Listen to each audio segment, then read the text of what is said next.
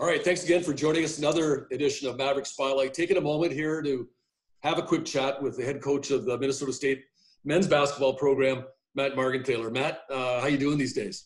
I'm doing good, PA. It's nice to see a face and be talking to somebody besides my wife right now, which is a good thing. It's nice that I get along with my wife so well that this quarantine has been not bad at all. Yeah, and we all think very highly of Dawn. So appreciate everything that she's doing to try to keep you up and running. And so let's talk a little bit about your season, Matt. You ended up finishing fairly strongly there, right, with the run that he had in the postseason, and you didn't get your customary 20 wins. You came close, and you came close to qualifying for the NCAA tournament. Just came up a little bit short in the postseason tournament. Yeah, we did. I thought our guys really played well down the stretch. That's what we talked about right from Christmas on. Was we just want to play our best basketball in March and in late February, and that's what we did. It was a lot of fun. I thought with the injuries we had to start the year, the one thing I thought our guys really did was they're all bought in. They stayed together. The locker room was great. The camaraderie, just everything that we asked from our basketball team, we got this year. And for us to have that success late in the season was a lot of fun and rewarding, especially for our seniors. We have those 3 seniors that worked extremely hard. And, really, PA, we played the last basketball game we could possibly play. We made it to the championship game, and nobody in Division II played after that game. And so, not many people can say they played in the last game. Now, obviously, we didn't win that game, but very, very competitive. And I was very happy how our seniors got to leave with feeling some success. Yeah, and you talk about the seniors there in a couple players in particular, and Cameron Kirksey and Kevin Krieger over the course of their careers for the Mavericks certainly made their mark. Cameron Kirksey will go down as one of the all-time top scorers, and I don't know if we had a guy who was clutch as Kevin Krieger during the course of his career. Yeah, Kevin, I go back to 2 years ago when he made the shot right against Minot State in the semifinals of the conference tournament, but made big shots after big shots. And Kevin was first team all-conference as a sophomore, and then he battled injuries really for his last 2 years and missed a lot of games. But Kevin had a great, great career. And Cam Kirksey, what can you say about him? One of the most talented guys I've ever coached in 19 years. And he had the ability to not touch a basketball summer long and show up and be the best basketball player on the floor. And, he just had an innate ability to do that. Great length, great athleticism. And we're going to miss those 2 guys, no question. And, Carter Ash really did a nice job for us too. He was one of those guys that was very serviceable for us. And it was an unbelievable teammate and a great guy to have in your locker room. And then relative to at the other end of the spectrum with the newcomers on the roster that you had this past year who really made their imprint, Rylan Holt, Kelby Kramer, you can go down the list on some of the stuff, Corbin Seals in the postseason.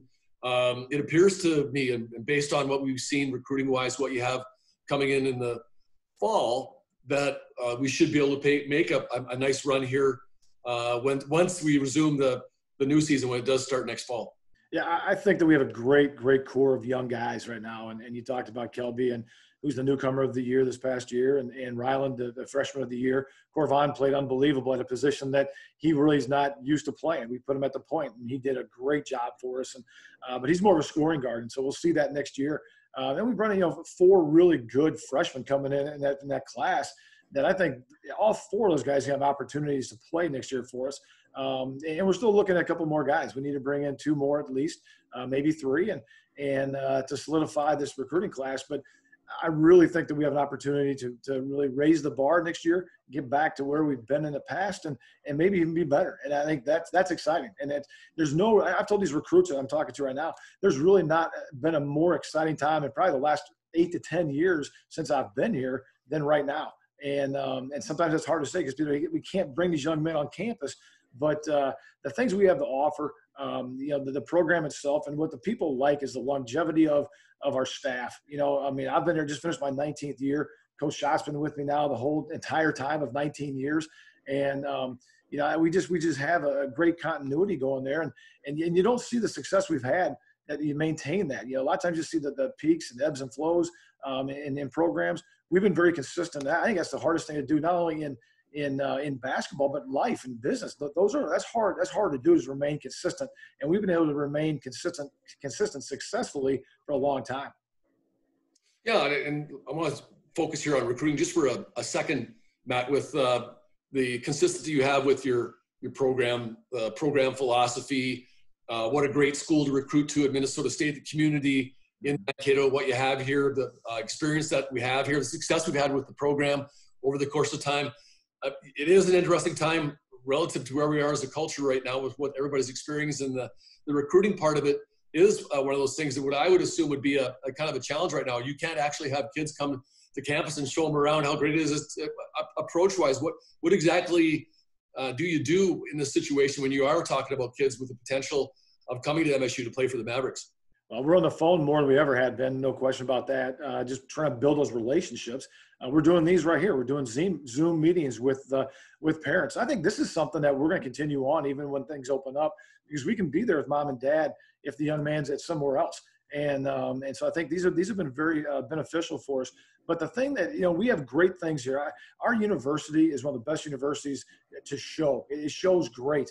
And yes, we have pictures and videos and those types of things, but it's really about getting these young men on campus. That the physically being here is a big thing for us, and we're missing out on that. But I think that people understand, as great as our university is, and I tell our recruits this all the time, it's not about the brick or mortar. It's about the people. We have unbelievable people here from top to bottom that work together, that they're doing the right things. And you look at not only our basketball program, but look at all of our programs. We're all been successful. And that says something right there about our administration, about our university, and about our coaches. Because I think we have some of the finest coaches anywhere from the women's side, the men's side. I mean, we're all competitive and all friends and all want the same thing.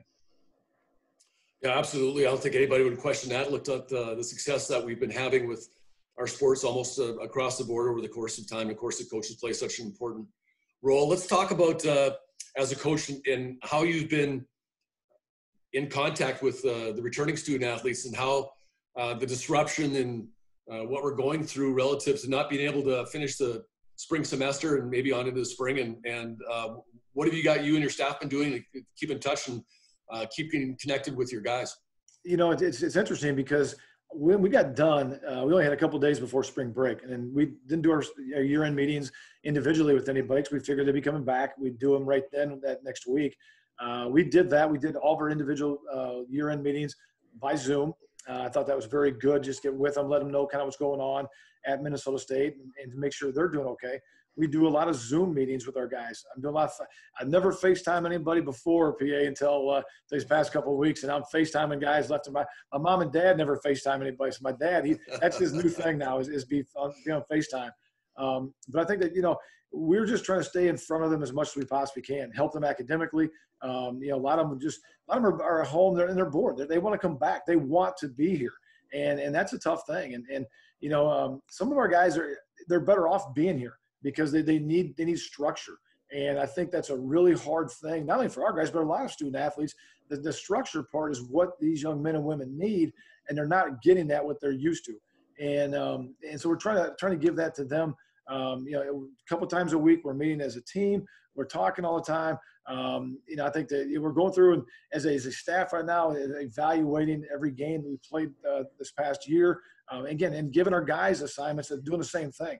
And so just trying to keep them busy right now and let them know we're here for them. And that's the biggest thing they need to know, is that does Coach Margenthaler, Coach Schott, does Coach Garvin, do they still care about me? Because they're like our kids. If you leave recruiting for a couple of days, you can't come back and discipline your own son or daughter. They want to know his dad love them. And if they know that, then you can go ahead and discipline, be with them. And that's same thing with our student athletes. They need to know that we're there for them. Well, Matt, it sounds like you're finding a way to get through things. Hopefully we can all be together again soon. Looking forward to seeing you back in Taylor Center. And I know you can't wait to get back to work with your staff and with your guys in person. Hopefully we're not that far away. So anyways, looking forward to next year. Thanks a lot for joining us today. No problem, PA. Always a pleasure, buddy. All right, buddy. Take care.